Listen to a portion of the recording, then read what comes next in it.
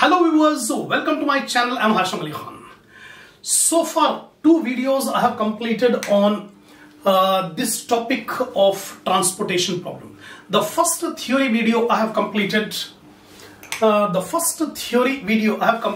the meaning of the term transportation problem, what is transportation model, and what is the procedure of solving a transportation problem. Second video, I have explained you what are the methods available for finding out initial basic feasible solution. Northwest corner rule, least cost method, and VAM, Vogel's approximation method.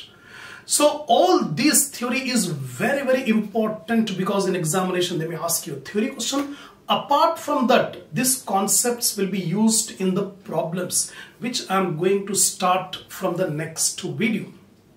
So watch all these theory videos twice, thrice to get the complete clarity of the concepts, right? In this video, I am going to explain you what are the methods available for finding out the optimum solution. Two stages are there. The first stage, you have to find out the IBFS, initial basic feasible solution. The second stage, you have to find out the optimum solution. The two methods are there which are applied for finding out the optimum solution that I am going to explain. So before proceeding, take the screenshot of the points which I have written on the board, then I'll explain.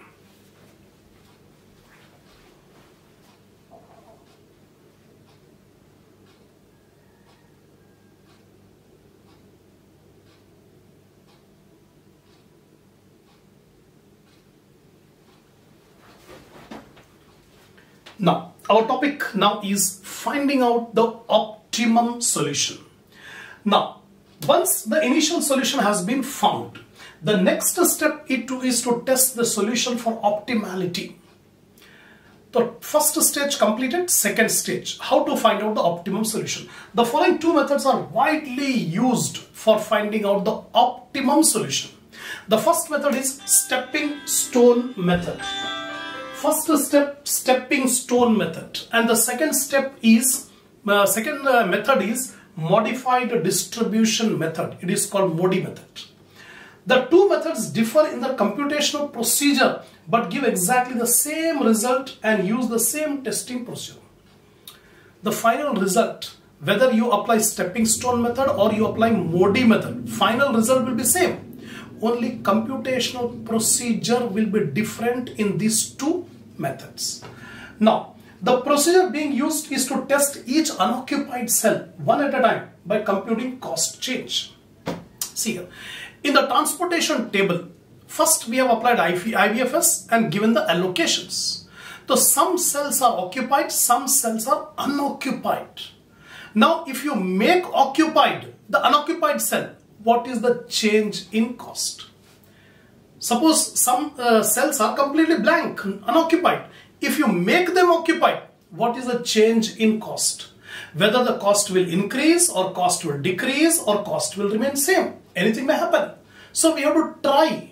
We have to see what is the change in cost if you convert the unoccupied cell into occupied cell. If the inclusion of any unoccupied cell can decrease the transportation cost, then this unoccupied cell will be considered for allocation. We have to test. If an unoccupied cell is made occupied, then whether cost will increase or decrease. If the cost is decreasing, then we make that cell as occupied. Earlier it was unoccupied, now we make it as occupied. Now we select that unoccupied cell for which the cost change is most negative. The cost change is most negative, that unoccupied cell will make it occupied. The procedure is continued till the lowest possible transportation cost, that is optimum solution, is obtained. We have to try. We have to try every unoccupied cell and try to make it occupied and see what is the change in the cost. If the cost is decreasing, then we go on making unoccupied cell into occupied cell.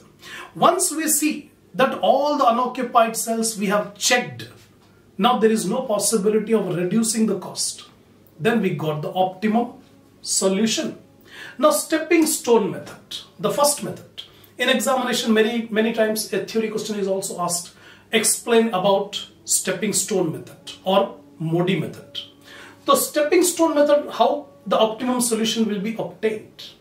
In this method, we calculate the net cost change that can be obtained by introducing any of the unoccupied cells into the solution. Remember, in stepping stone method, one unoccupied cell, we try to occupy it. If we try to occupy it by 1 unit in this unoccupied cell, what is the cost change? What is the cost change? Whether cost is increasing or decreasing. After that, another unoccupied cell, we make it occupied by 1 unit. Then find out the change. What is the change in cost? Whether cost is increasing or decreasing.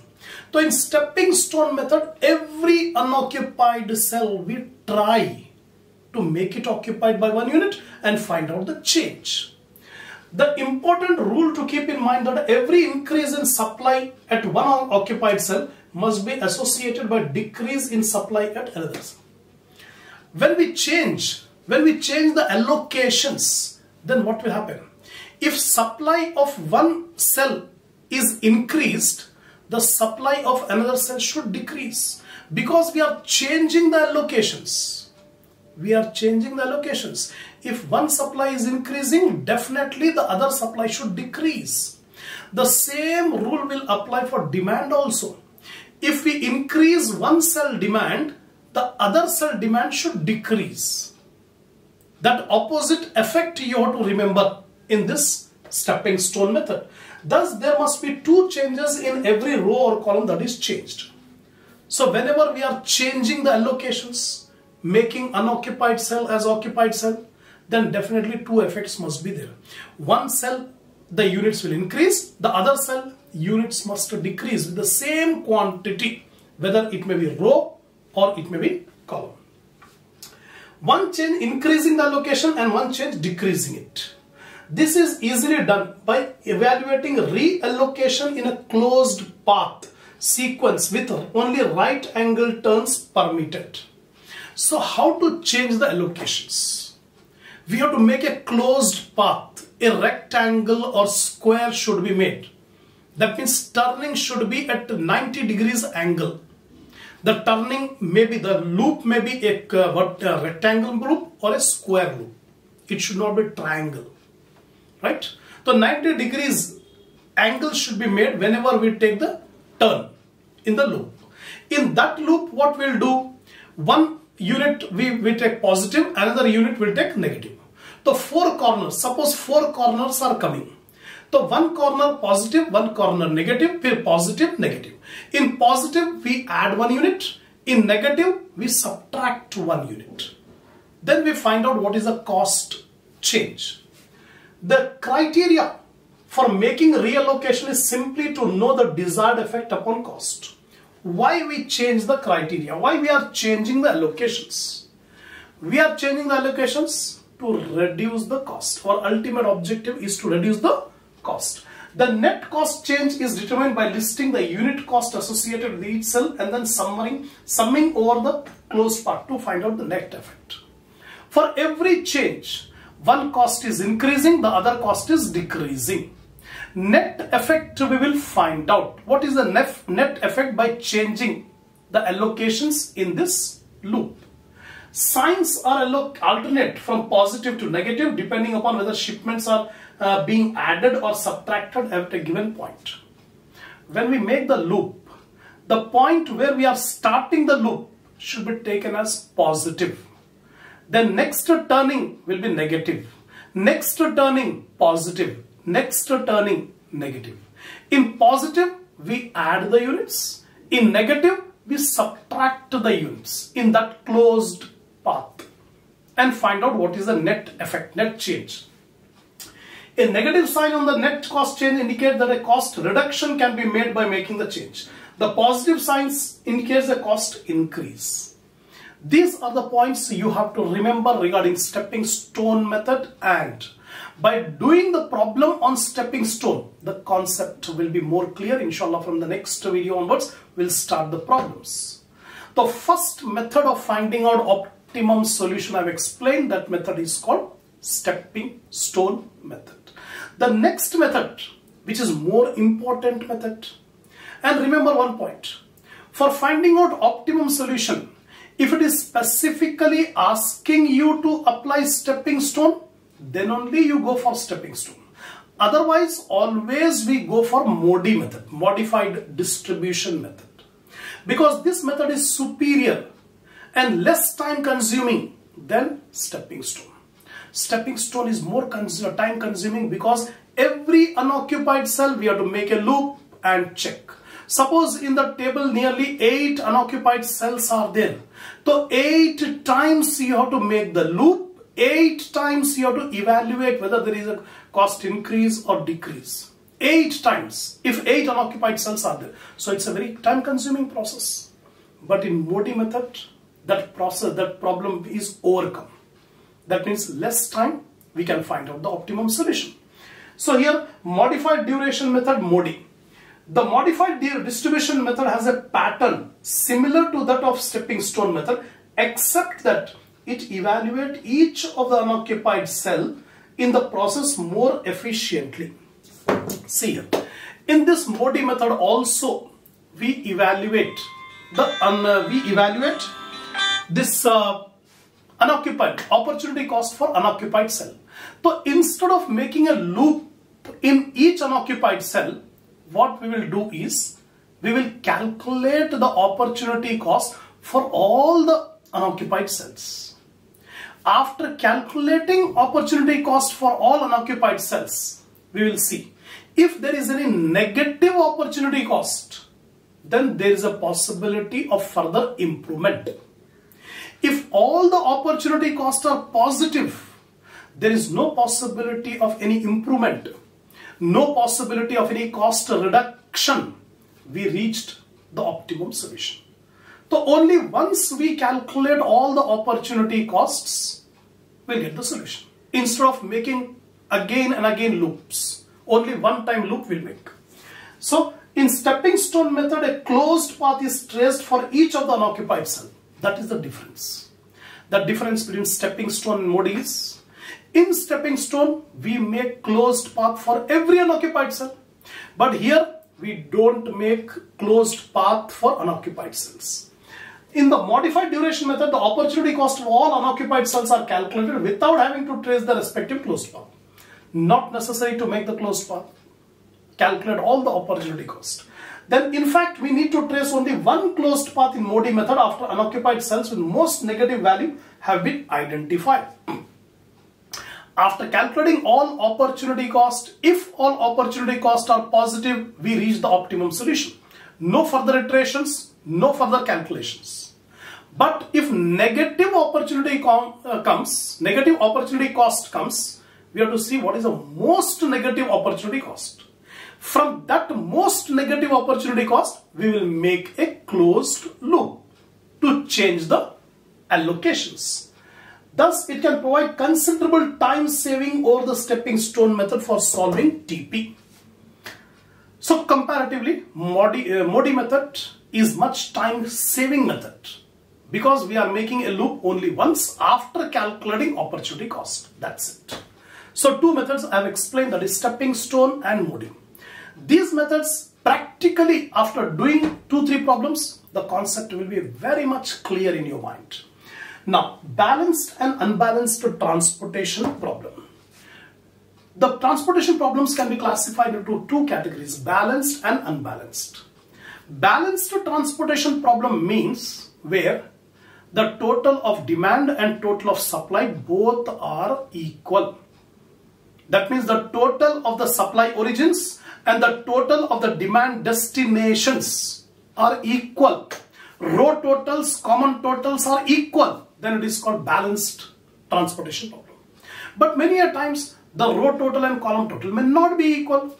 Example, the supply total is 1000, whereas demand requirement is 1200. In that case, supply and demand are not equal. It is called unbalanced problem. So whenever problem is unbalanced, when unbalanced, total demand and supply are not equal. In that case, we have to make it balanced and then we proceed to find out the solution. How to balance it? We have to open a dummy row or dummy column. Dummy row or dummy column. Example, the supply is less.